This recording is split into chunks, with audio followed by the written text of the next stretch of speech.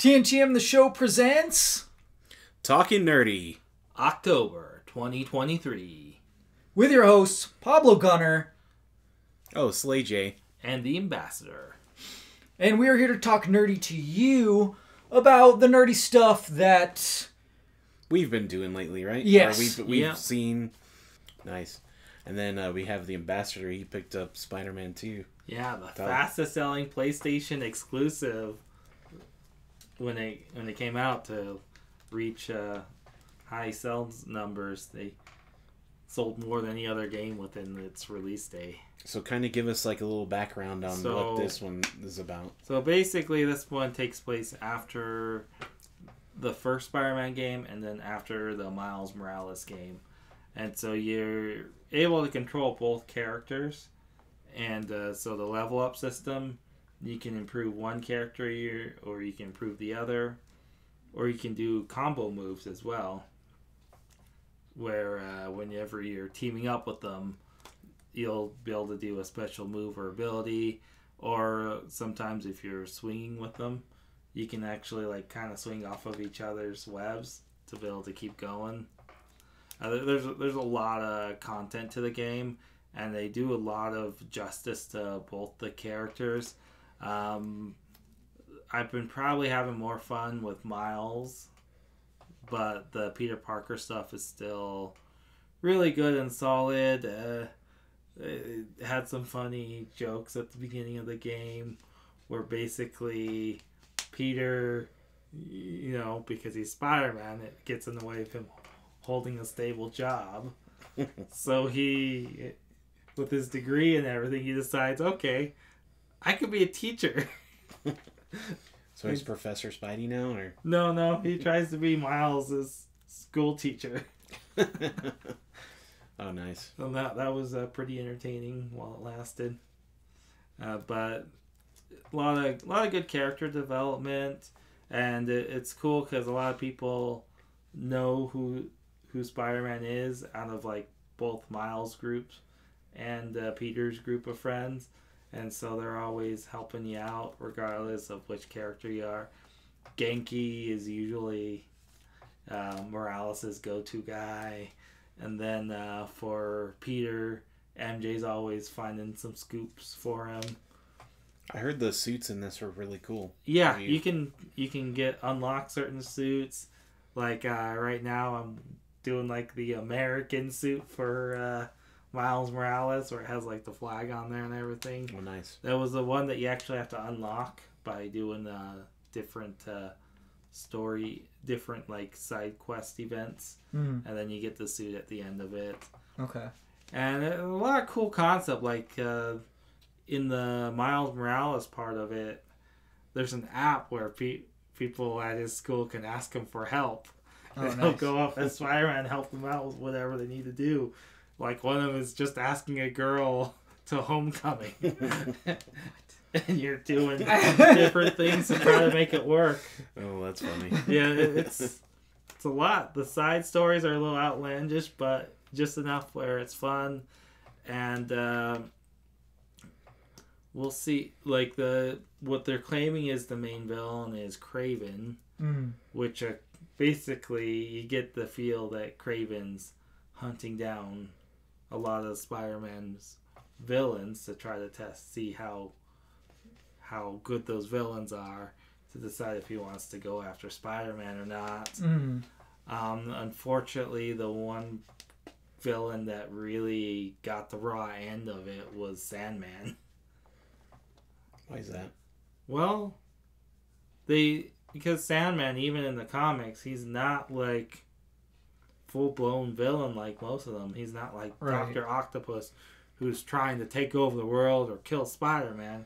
He's just trying to live his life and be able to see his daughter. That's his motivations. He's not really as much of a villain as the other villains. So they usually have to do something to bring him in. A lot of times it's money, because he's usually not good with money either. Right. So I've heard the graphics are really smooth in this one. What would you say? Yeah, the graphics are really smooth. One thing I noticed that's kind of cool is with the original Spider-Man, the little bit I played of it, when you're going to different parts of the city, you kind of get some load time happening. Mm-hmm. There's no load time. You just kind of can swing throughout New That's York. Good. It's like the PlayStation 5 is really showing some good power here. And definitely, like, overall, the PlayStation 5 on this runs it well. The only annoying part, but that's just with how PlayStation 5s are. Mm-hmm. When you first turn on, it sounds like a jet turning on, but then it quiets down afterwards. Oh, okay. It's not like the original PS4s where those things were loud. Oh my god. It's better than that. So, yeah, it's definitely, I would give it a strong buy, and I would definitely worth getting day one. There's so much content on there, and the side quests that keep showing up are a lot of fun. They even have side quests with Miles' uncle. Oh, cool. Because his uncle is trying to... Right? No, that's his... No. His uncle's a villain. Oh, yeah. The Prowler. The Prowler. His uncle is the right, Prowler. If you watch Into the Spider-Verse, they kind of try to make his uncle kind of like Prowler and that. So it was pretty cool. But the difference is in this one, he doesn't die like he does in Into the Spider-Verse. He's just really trying to turn a new leaf. And so, in his own way, he's like, can you help me fix the mistakes I've done?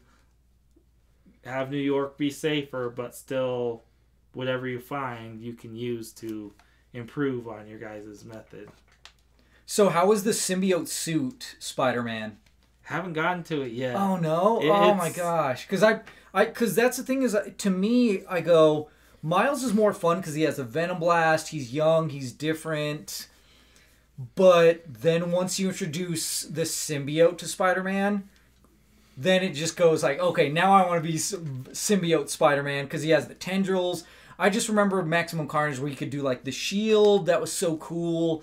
And just, the tendrils, and he would slam them together and stuff. And I just feel like at that point you would want to play more as and I'm sure the game probably progresses that way too, where you're like, hey, Miles is cool and stuff, but then once you get this thing, like, then you probably want to play more as him, and then once you get used to that, then like you might lose your powers or whatever, get rid of the symbiote. I don't know, because I know there's Venom's part of this, Kraven, so I wonder what storylines too they're putting. Is it Kraven's last hunt?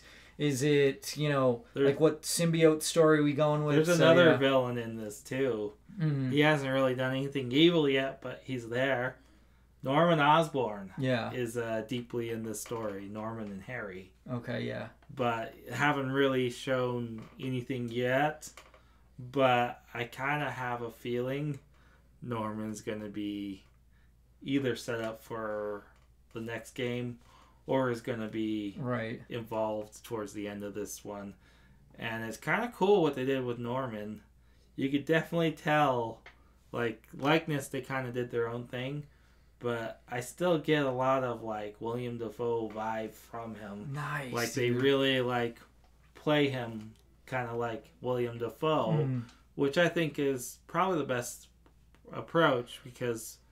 He's perfect. The best Norman Osborn was William Dafoe. He really, despite wearing a goofy mask in the original movie, he was still the star of the movie. It was the 90s. The new one, like they changed it so good. I love it when he's like, Norman's not home anymore, honey. He's like, like, but it worked. Like, he totally pulled it off, right?